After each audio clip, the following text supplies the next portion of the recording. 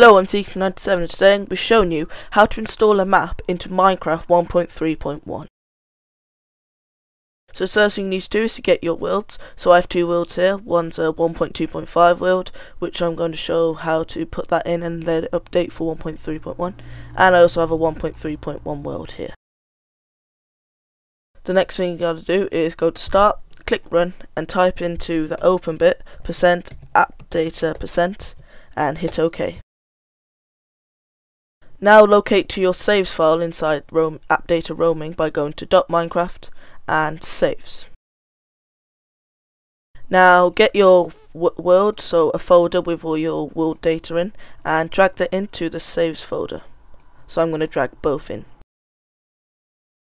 So now you can open Minecraft.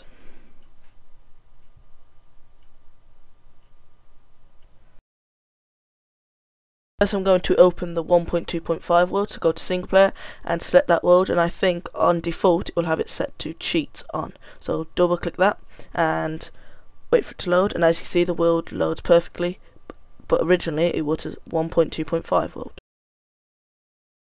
Now I'm going to open the 1.3.1 world, so that's the world that I created in the current version of Minecraft 1.3.1, so double click that and it opens it fine because it was created in this version. Thanks for watching. If this video helped, please like it. If you've got any more questions, put them in the comment section below. And please subscribe to my channel, as that supports me a lot. And thanks for watching.